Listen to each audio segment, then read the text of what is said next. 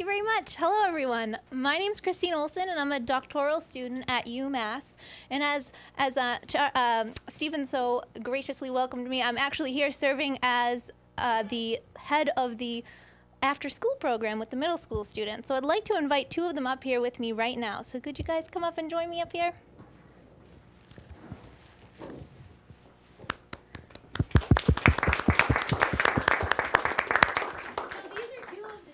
Students that I have working with me every Monday after school. So could you both say your name for me and what grade you're in? I'm Emma, and I'm in 8th grade. I'm Caleb, and I'm in 7th grade. So we're going to have Caleb show off a piece of electronics that he's built during the program in a few minutes. But before that, I wanted to start by showing you guys a little bit about what we've been doing in the after-school program. So this after-school program was started by a partnership with the middle school. So I'd like to thank Lisa Candido, who's here, who helped make this partnership possible. What we've been doing is we've been working with the middle school in a partnership with Amherst Media, as well as with the VELA program, to work together to build an after-school program in which students can experiment with technology, build a community of makers. So the makerspace, and the term maker, is something that's not necessarily easy to define. So instead of defining it, we're just going to show you a bit today about what we've been doing. So we're going to start with just discussing how we've gone through this program. So the first thing that we did as a group together, this is actually a little bit later in the semester, but it's a really fun highlight, was go to Amherst Middle School and have one of the Open Science Maker students who's here with us today and whose device she's going to show us in a few minutes, show off exactly what that device does. So what the students were able to do was able to see these kind of devices that we're going to be talking about in action. In this case, we had an aerial balloon photo rig, essentially, that you can send up into the air, and it takes aerial photos from hundreds of feet in the air. So the students and I were lucky enough to get a chance to work with Allie on this, and she sent up the balloon over their middle school. So on the left-hand side of the photographs over here, you see us actually with the tether sending this up into the sky. On the right-hand side, this is actually more like a before and after photo here. On the right-hand side, you see us deflating the balloon so that it can be transported. So we're all making some funny faces as everybody tries to push and deflate this helium balloon here. So this is the before and after, but I wanted to show you guys what it looked like when we were actually taking aerial photographs.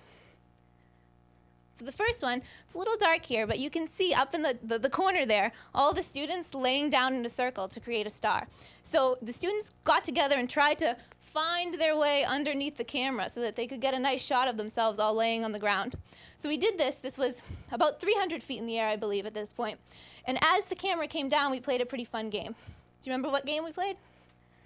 We tried to play, if you were the last one under the camera with the last picture, then you won. So we had a nice competition there trying to get the last student underneath the camera. So as the camera's coming down, we have some more photos here showing the students looking up, trying to stay under it. Because as you can imagine, these balloons are moving around with the wind, so everybody was running around the field trying to stay underneath. This is a little bit closer, so this is right towards the end of the competition we had. And then the final photo is one of my favorites of just all the students looking up, trying to get under that camera for the last shot. So we had a lot of fun this day, learning not only about how to stay underneath the camera for a photograph, but also about how these devices work. It was one of the first examples of a completely fully functional device like those that we were going to be making. So this was a great opportunity for us. You know, our program really focuses on three things. One of them is focusing on these kind of devices, how we can build them, how we can design them. The second is really looking at how we can learn about programming. So how do we make the devices do what we'd like them to do? And the final component, which is really afforded to us by the great opportunity of being here at Amherst Media, is the ability to have them learn about making media. So we had the students actually have some media training as well. About 2 weeks ago, we worked with the cameras, some of those that we've seen around the center today, but the students actually got hands-on training with learning how to use these cameras. So we have some great shots here of everybody working with Ari, who so graciously came and helped us out to learn a little bit more about how we would film. So we really have these three components that come together because we want events like this and media like we're going to be making in the future to really be able to showcase and share what all the students have made. And so that's what we're really going to be trying to do with you all today, is give you a sense of exactly what it is that we're doing on these Mondays when we're all meeting together. So we have the LilyPad Arduino. I passed one around, an example of one, so that you guys could all get a sense of what this device is. But I'm going to actually pass it over to Caleb, if you wouldn't mind, to tell us a little bit about what the LilyPad is and to show us an example of what his LilyPad device does. So you can come right here and they can see it. Ta-da. Well, this is a LilyPad Arduino, and so what it does is that this is a LilyPad Arduino, and so what it does is that it gives power. Well, the battery, which is on the back, gives power to the LilyPad, which turns on the LEDs, and also the LED, when the LEDs are turned on, you have to turn the power button, which is right there, and there's a reset button, the red button, but you never should press the button because they reset or erase all of your data, and these two parts is where the charger or the computer thing goes in, and so you could put stuff on it or you could charge it up. On the back we have a battery, and as you can see, it's not on, but when you turn it on, these lights light up. For example, it looks like that when you light it up. Nice. But all of the lights aren't working properly because I've made a mistake. So when you do it, you have to get some thread and you have to sew all of the threads inside of the felt in order for it to have a good connection. And so the Arduino and the LEDs are able to work. And so now why don't you tell them what you were specifically trying to make here? Well, I was supposed to make a phone case which folds in half, and then it gives off light, and you can just put your phone inside of it and walk around with it. I think it's pretty useful, and considering that people sometimes lose their phones. So yeah, I think this is a very useful thing.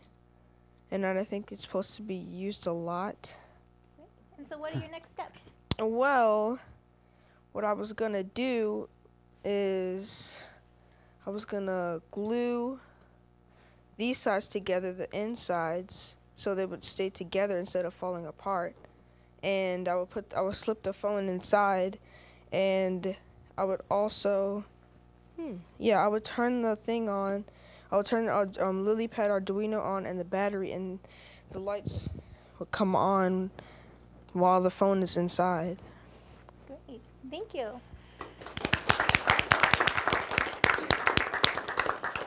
Now, as you can imagine, sewing these together with this is conductive thread that he used here, is a pretty time-intensive process. So these students have put in a lot of work. I'm going to show you a little bit more about their designs and then some of the other projects that students are working on. Sadly, we couldn't get all of the students here to join us today, but I'm going to show you a few more projects that are in the works. So we have Caleb's phone case. This is the design. This is before he got to this prototyping level here. He started out with just drawing it out and trying to plan out exactly what he wanted it to look like. So we had it here, and you guys got a great demonstration. Another project that people were working on was one of the students was hoping to create a hat that would make lights go across the brim of the hat. And so in this case, he was hoping to sew it onto one of his favorite baseball caps. Unfortunately, he didn't have that hat with him one day, so he problem solved there, and he instead just made a strip that he's now going to apply to whichever hat he decides. So here you see an example of the LilyPad being used as just a light up. So instead of having it blink, it's just all lit up. So if we had a chance, the lights were kind of bright here to see what Caleb had done. Caleb actually programs his so that it comes on for 5 seconds, goes dark for 3 seconds, comes back on for 5 seconds, goes dark for 3 seconds. And that's something we learned in a programming class about how you would program these. So in this case, this one's just lit up all the time. It's just a nice bright hat. We also have a student working on an interesting project about a wristwatch using the same technology, so that each of the lights will come on at a specific time, and in doing so, it kind of works as a timer on his wrist. And so this is some of it in progress again as well. So this is just the beginnings of the project, but it shows you a sense of, you know, what this process looks like. You have to actually sew each component on together, and then you have to program the LED lights. The iWatch has a competitor. Oh, yes, it does. So we have some more fun projects in the works. This is one of Emma's projects that she's working on here. So really in the spirit of maker culture, which is to take things apart and put them back together in fun and creative ways, we have a unicorn and a llama. So we have a unicorn llama here that she's designed and is working on lighting up the horn on the llama there.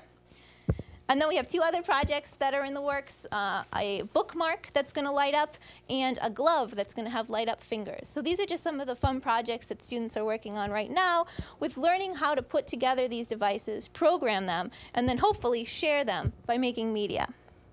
So the activities we have planned for to come, the first of which may be a demonstration on 3D printing. So we're trying to get a 3D printer in the space, a little bit about the SketchUp that you're going to see some more of the other students talking about today. So the students will get a demonstration of that. Another is an introduction to the Arduino. So we're going to start working with the Arduinos, which again are something that you're going to see the students that are presenting later in the evening showing. So their students are going to get a chance to tinker with these as well. And finally, of course, is the media making. So I want you to look out for the media that we make from this program. We're going to start filming much more often every day to get a sense of what this process looks like for the students.